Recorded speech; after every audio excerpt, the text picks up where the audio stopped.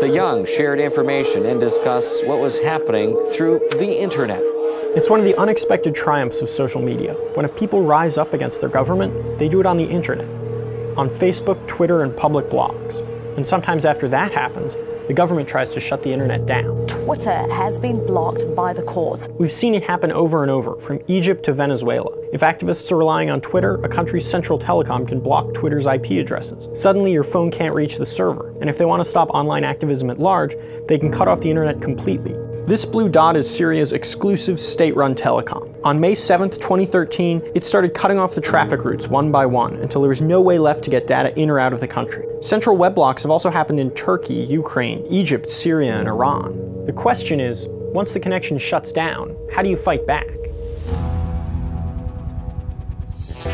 In the case of a total web blackout, the kind we've seen in Iran and Syria, simple redirect tricks won't work.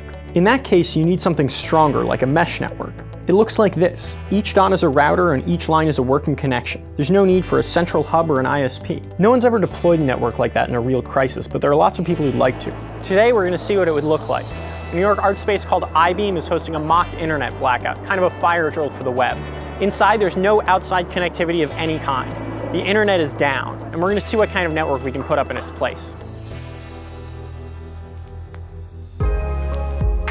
The big problem with an isolated mesh network is you can't download anything that isn't already there. But our group came prepared. We're all connected to the local Wi-Fi, which lets us plug in an IP address and connect to a local repo of apps. Using F-Droid and Kerplap, we can download the apps we need to start actually talking to each other. Of course, we're all still in the same room, feeding off the same Wi-Fi network, so once that's done, it's time to make the network bigger. Everything's running on this, a reprogrammed commotion router. It doesn't connect to the internet, it just connects to other routers. With enough of them together, that's all the internet you need.